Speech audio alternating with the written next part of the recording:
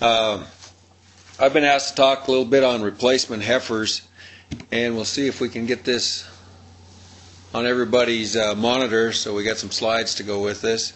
Is it on everybody's monitor right now? I can't tell for some reason. Al, is it on? Yeah, we can see it. So you're viewing the slides. It says replacement heifers, I assume. Yeah, Brad. And for me to advance it, Yeah, just up or down. What's going on here? Go ahead. I came over to Carrington today to avoid any technical difficulties, and it looks like I stepped into some. There we go. There it is. Yeah, that's supposed to be. I'm sorry. Here's it's not going to go to each side. Go ahead, Joe. Okay, I guess we got her now. Got her at this end, so I know what I'm looking at. Typically, our heifer is a discounted feeder calf. We know that in the fall at the sale barn, or if we're selling some calves off the cow, they generally bid us $8 to $10 back on our heifers. We know our heifers typically have gained a little less on the cow. They'll probably wean off about 50 pounds lighter on average. There's some reasons for that, and because when we put them in the finishing feedlot, they gain a little less than steers. Their conversion isn't quite as good, and they usually have a little lighter finish weight, which means they have a higher cost to gain or break even. Today we want to talk about the other alternative with these heifers is to add value with them by developing as replacements to go into the cow herd. Typically we need about 25% of our heifers just to replace cows that have been culled out. Right now we got to start questioning if there's room or demand or interest to retain and develop additional heifers to expand numbers. The North Dakota cow herd, as of yesterday I heard, we're down to about 860,000 cows in the state, which is fairly low considering we peaked in North Dakota in 1974 at 1.4 million. Been slowly knocking 10,000 to 15,000 cows off our roster for the last couple of years. The high cattle prices we have now and these lower inventories would suggest that maybe people want to rebuild some numbers, especially since we got some grass and moisture or anticipate some forage for next year. Funny thing is, there's some uncertainty whether these prices will stick around. There's also probably been some loss of some pasture acres and CRP and forage acres in the state.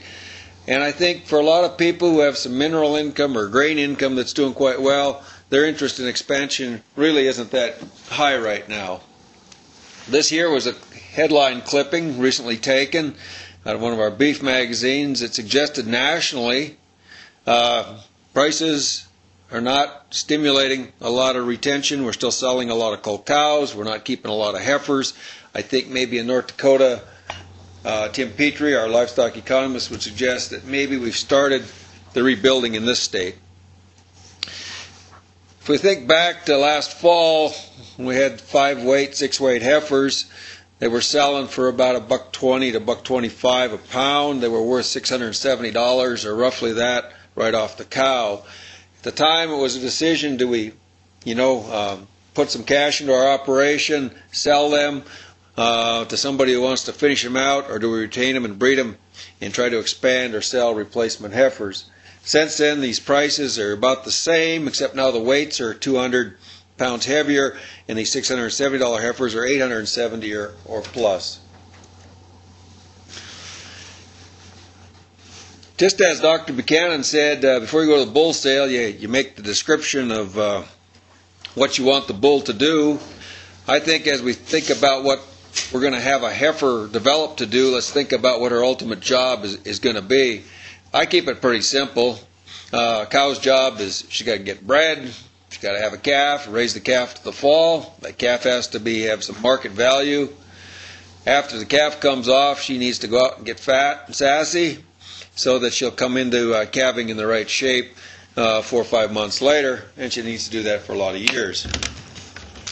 So in heifer development, we want to find the kinds of heifers, and we want to develop those heifers that can do that.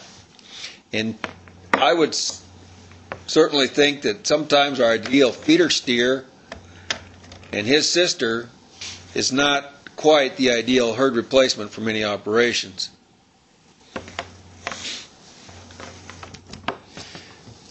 First step in selection is probably to create a pool of the right kind of heifers.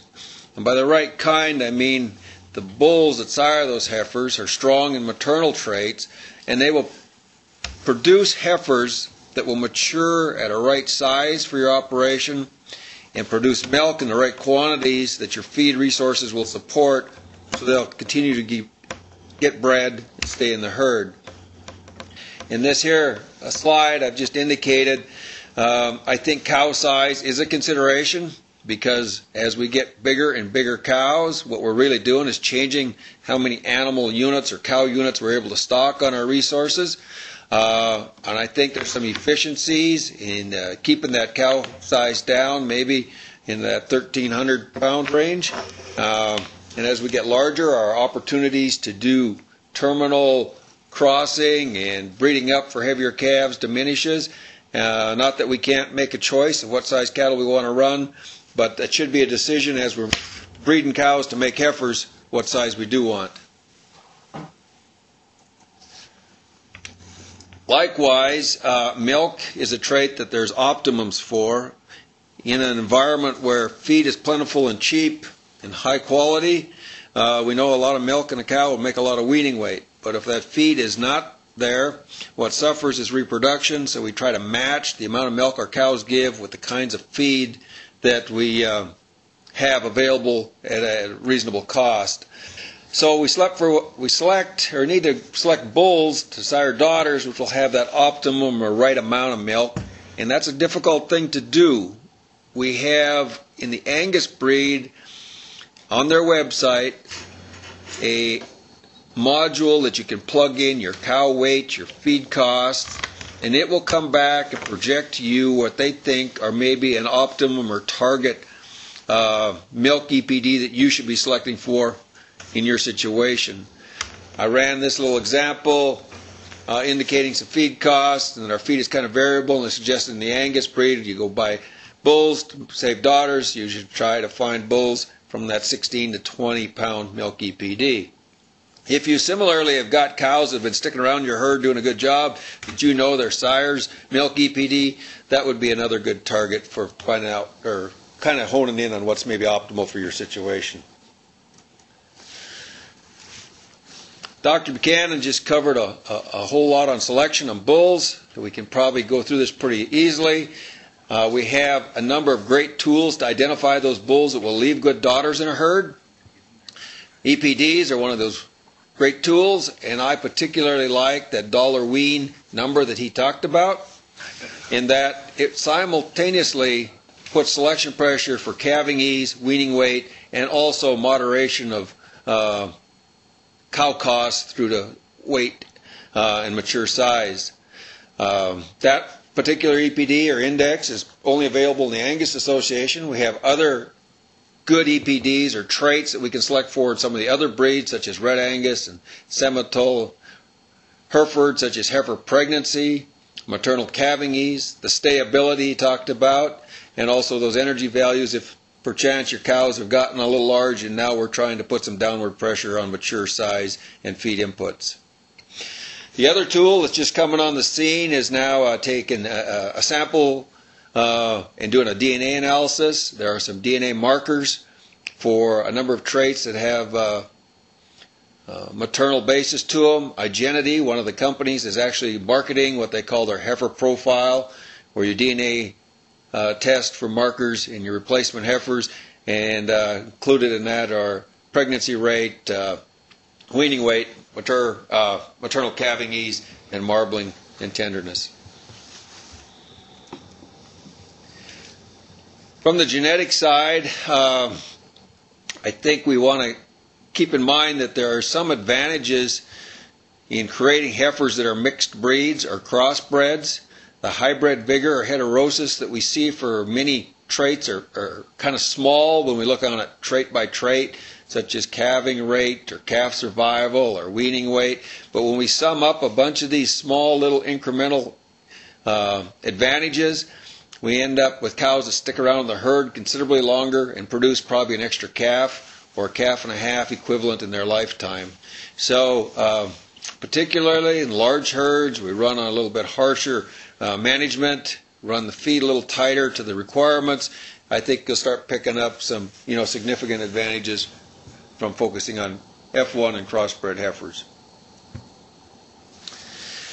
From a managed standpoint, I've broken this down into a couple different time periods. One is from the breeding of the cow to when we wean them. We're getting some indication now that we can actually influence the outcome of these heifers or these heifer calves, even in utero, by insults to the cow during gestation.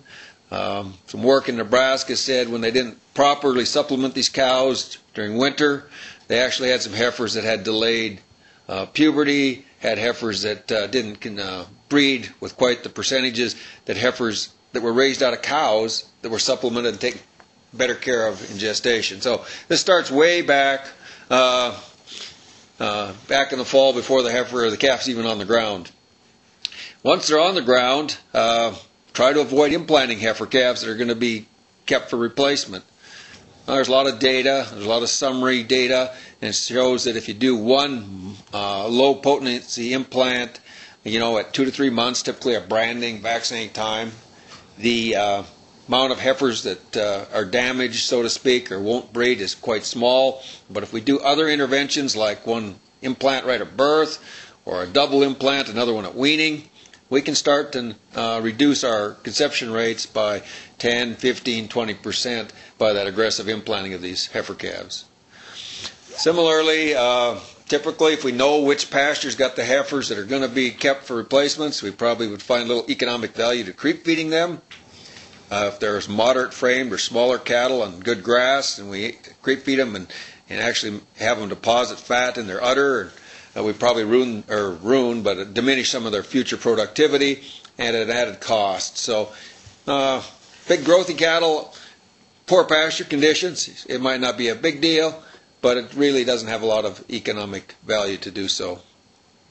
Then, once we get to weaning time, I guess it's time to do your first sort on cattle, get them vaccinated, get their health status right, get the extremes and the off types out of there, and then we got the pool to work from in further development.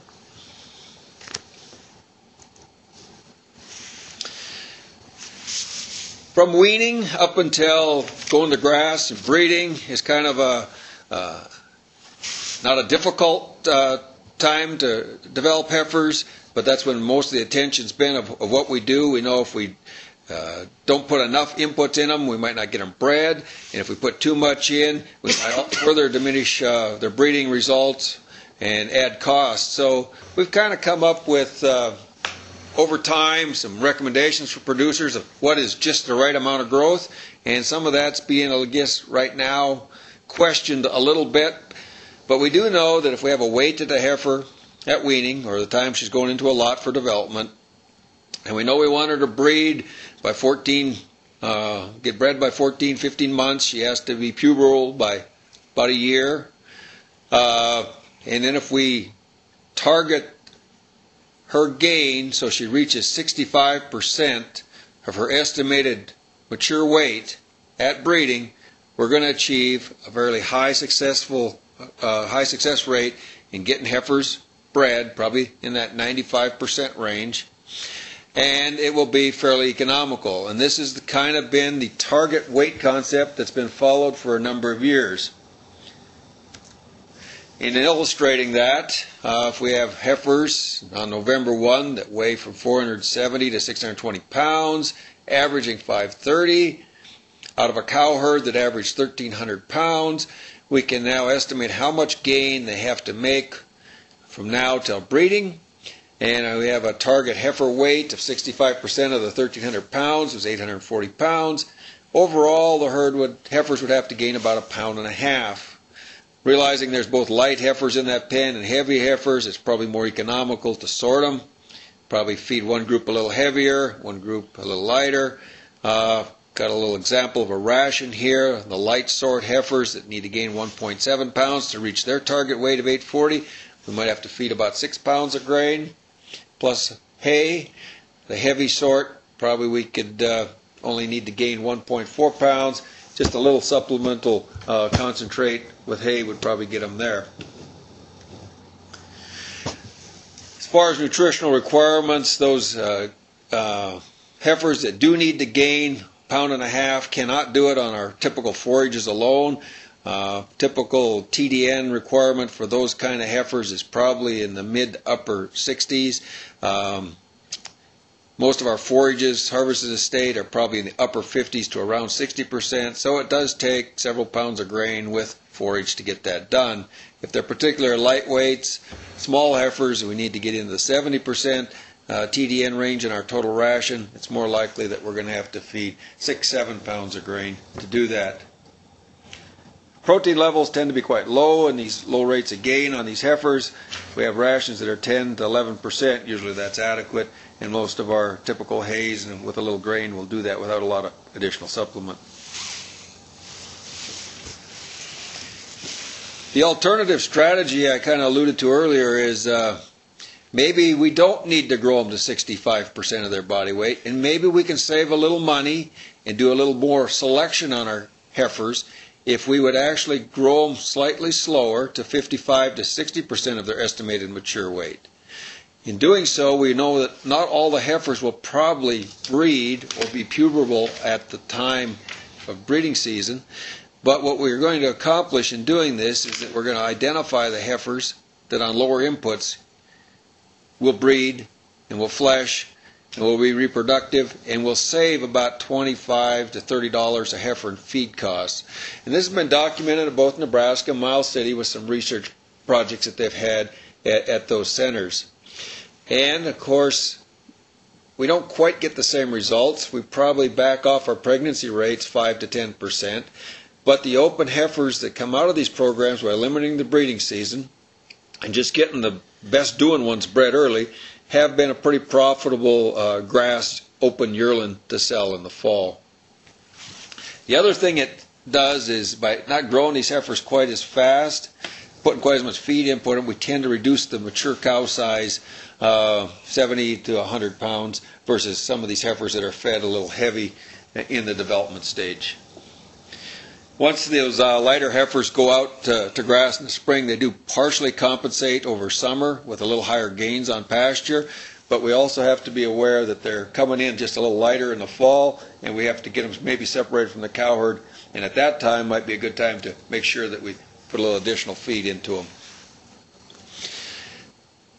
Pre-breeding, typically we would give these heifers another vaccination, particularly for our reproductive diseases such as the Pragard series of shots. A standard practice has been to breed the heifers a little ahead of the cows. Doing so, we give the heifers a little more time post-calving to come back into heat. It also means that our calves out of our heifers are a little older at shipping time, and so they probably fit in better for marketing. As herds have gotten bigger across the state and people have gone to later calving seasons, I think we see less of that than historically when people were yard and lot calving smaller herds and earlier in the year. We do have the opportunity with estrus synchronization, the tools that Dr. Dolan talked about, that we can actually get 3 breeding opportunities for heifers in 45 days by starting them all on a synchronized heat and giving them 2 subsequent heats, which makes a pretty tight grouping on our heifers. But we're finding with some of this lower input winter development, keeping some additional heifers back, that we've got guys down to probably 30 days of breeding on their heifers and just getting an adequate number for their replacement by doing that with a limited breeding season. As far as what to breed these heifers to, certainly the calving ease EPD and the birth weight EPD are probably our best tools to make sure that we mate heifers to bulls that have a high likelihood of not causing calving difficulty for easy calving progeny. We did have a trial done at the Central Grasslands Research Extension Center at Streeter, in which they compared calving assistance and performance of calves out of first calf heifers that were mated either to low birth weight Angus bulls, and they had a minus 3.5 to about 0 birth weight EPD, to some real extreme calving ease bulls, low line or miniature type Angus cattle. And of course, either way, calving difficulties were quite low. Heifer calves in either of the mating groups had zero assistance.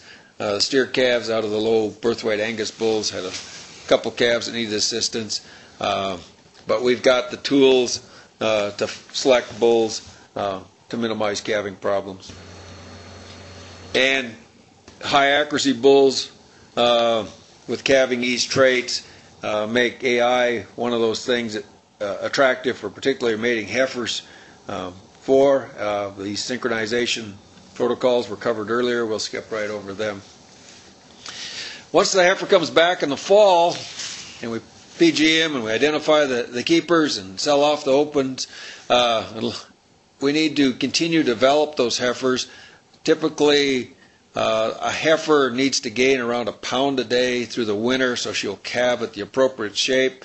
Typically, that shape would have her weighing somewhere around 80% of her expected mature weight, and she'd be in a body condition score then of about 5.5 to 6. If we fail to get her there, we can expect more calving problems. We'll probably can expect more calf sickness and calf death loss, and we certainly would expect slower rebreeding. So it's pretty critical in that first winter that we gear the heifer in her feed and her ration so she calves at an appropriate condition. A lot of times the heifers can be run with the cow for a while if the cow herd is on a decent kind of feed supply and there's adequate feed so they're not competing with the cows for their fair share. And then as we get into the latter 50, 60 days of gestation, it's probably time to give them a little, sort them off and at least give them a little extra at that time. A couple of things as far as nutritionally on these bred heifers. Feeding a ration that has a couple % added fat prior to calving, that lasts 30, 40 days, and then up through breeding, has shown to increase rebreeding, particularly if they're going to be turned out and the breeding season is going to be on marginal spring pasture. The other thing is some work showed that sometimes a little bypass protein in these young, continually growing heifers may increase their rebreeding rate. So there's a couple things we can do at heifers that are a little different than mature cows that probably give us a benefit.